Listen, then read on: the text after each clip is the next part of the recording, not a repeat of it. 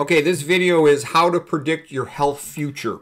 So it's not just how long you live, but it's how healthy you are as you live, how well you live. And so we're going to talk about the concept here of health span. And so what that means is you could have two people that both make it to 75 years of age, but one of them was thriving up until the last year or so versus the other one was deteriorating long before that. So you want really to kind of live as long as you can and then sort of like fall off a cliff at the end and just have a very brief phase of sickness, deterioration, and dying. So here's basic life curves. The way this graph is set up, here's the age, all the way from 10 to 100. Even if you do everything right, you're probably going to die on average at about 95 years of age. Okay, and that would be really living about as well as a person could. We just seem to run out about that time currently. If you eat a Mediterranean diet, or some version of it, is what like most doctors do. So doctors are a little bit healthier than the average population, but not much because they really don't know much about nutrition, epidemiology, and toxicology. Those are the three most important subjects in health. Okay, so they'll probably end up at about 75, and they're often not doing so well by the time they're 55. A lot of doctors are mentally, physically slowing down. They're fat. They just don't got the smarts anymore by about 55 years of age. Now, there's plenty that do better than that, and you can keep working when your health is so-so. Let's just take a look at the vegan curve, though, just for perspective. The vegans are going to age better, even from an early age. They're less likely to be obese and fat. They're less likely to have, bad acne and whatnot. They're just better looking. They got more vitality about them. And when I say vegan, I mean low-fat vegan, of health foods. Not junk food, not potato chip, not vegan potato chips. Plant foods, whole food, plant-based diet, low-fat, no oils. Okay, that's been shown to markedly reduce the risk of having acne. All right. But, you can have people that are quite healthy, even with a relatively lousy diet. I played sports when I was young, college age, and there were a lot of good athletes who didn't eat that good of a diet. They don't tend to age as well, though. The average American eats some version of a sad diet. And I see a lot of these women, lower middle class women, who really sort of lose their looks between the ages of about 30, 35 to 45. If they smoke, they lose their looks much more rapidly. And a typical sad diet eater, you see this a lot with construction worker guys and stuff. Their hands are all beat up from degenerative joint disease, arthritis, they're fat, they're going for cardiac cath and open heart surgery in their late 40s, early 50s. They're hypertensive on a bunch of pills. They're often impotent by their 40s. Okay, and I know a lot of doctors. I've had a lot of doctors asking about Viagra in their late 30s, early 40s. So, the Mediterranean diet is better than the SAD diet, but it's often just an excuse to continue eating meat and fish, food with oils in it, drinking a couple beers or other forms of alcohol every day. So it's a pretty mediocre way to go, and it just sort of pretends to be healthy. The average person who doesn't know anything, like a typical doctor, will say, oh, Mediterranean diet, because they think that's the quick way to sound intelligent, but what it really indicates is that they're ignoramuses. Okay, so basically with the Mediterranean diet, instead of dying about 65, let's say you die a little bit before, I'd say early 70s would be pretty typical.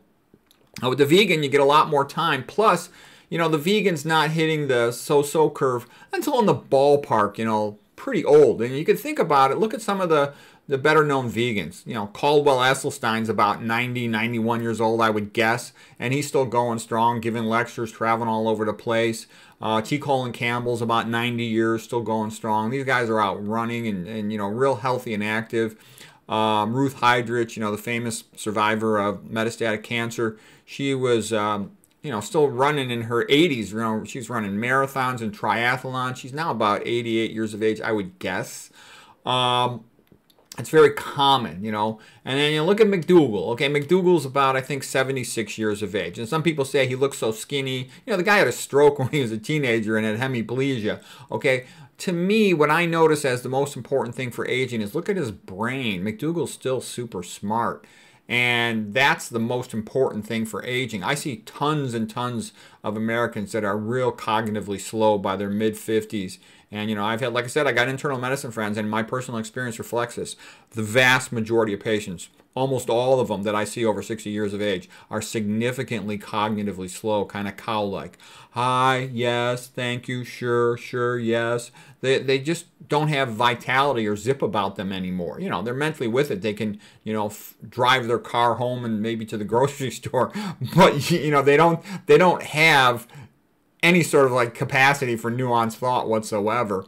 And that's part of why they're so pathetic and hopeless, is because when you've lost that intellectual vitality and curiosity, the ability to study a subject and learn it and turn things around to get your health back, it's over. I mean, they never get better. I mean, that's one of the big jokes of conventional medicine, is the patients never get better, you know. McDougall had a funny meme about a fat guy with a bag of pills, and a couple of years later, he's still a fat guy with a bag of pills, and now there's 1 or 2 more pills each couple of years.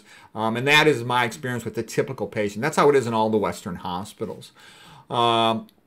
And then, you know, the Mediterranean diet, like I said, there's some variations on it, more keto-like, whatever, but it's still a big joke. Okay, so anyways, this was the point of the life curves, and this is obviously the best one because, you know, you're going to keep your Johnson working for a long, long time.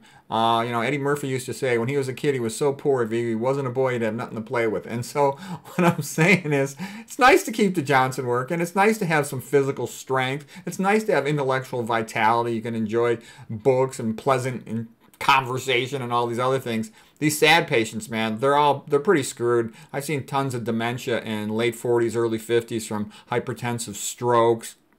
And they also get the whole, you know, neurovascular uncoupling degeneration. We're not going to get into all that right now, but this is what it's all about. This is a pretty accurate, you know, summary as detailed as I can get in one quick drawing. Okay, I've shown you this before. This is like, you know, a map at a museum. You are here, okay? And you're either going to, you know, pick the avoid toxins, go vegan, and keep things working and have a good chance to make it all the way out to 90, or you go to the typical chump, you know, goes to the doctor, thinks it's a doctor's job to take care of their health. Doctor puts them on pill after pill, man. So ill to the pill, send a bill, and then the pills don't work, so they end up going for surgeries, getting their organs, you know, chopped out. Chop out the gallbladder, chop out the appendix, chop out a joint. All right, and, you know, it's bye-bye money. They're real poor. They get bankrupt, and they die prematurely. Okay, and here's like the typical blue-collar guy I see in his 40s, early 50s. He's got a big fat belly. He calls it a beer belly, but in reality, he looks like a pregnant female. He's got moobs, man boobs. You know, it's not good. He doesn't understand how sick he is and how estrogen overloaded he is.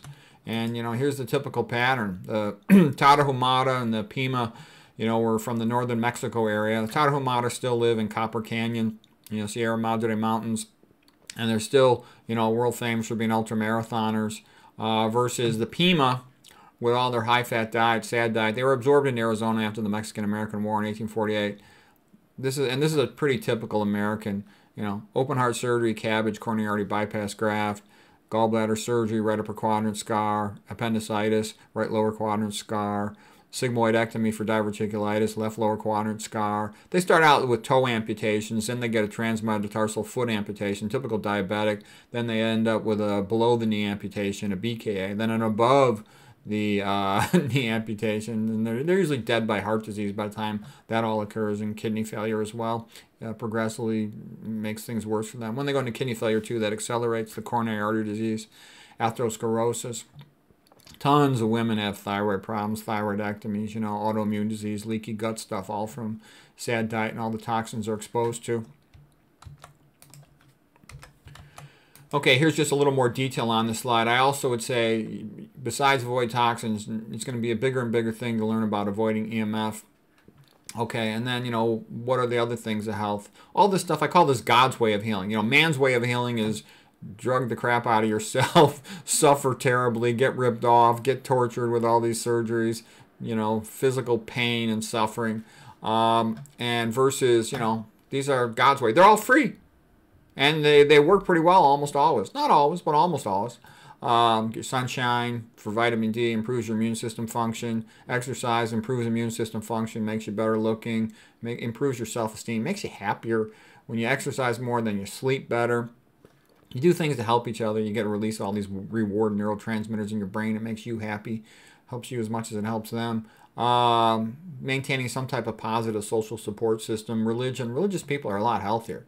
So, you know, popular culture likes to mock religion because it wants to put the population into slavery, and people are too stupid to realize that. But the reality is religious people are a lot healthier, and they behave better. I mean, don't get me wrong, they're not perfect. Some of them are a pain in the ass, but overall, they're much better off. Okay, so anyways, I call that God's way. It's free and it works versus man's way is expensive and it doesn't work. Oops, well, that's all I'm going to show for this.